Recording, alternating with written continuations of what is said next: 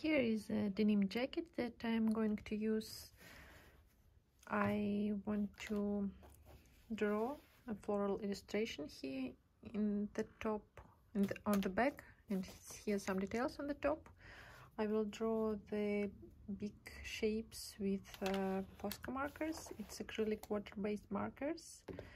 Here I made some samples on another old a piece of denim, and I will embroider with these threads some details, some little strokes, and this one details.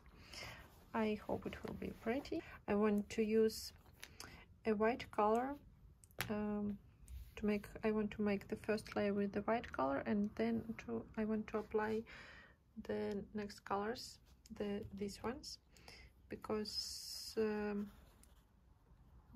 paint looks not very bright without this white.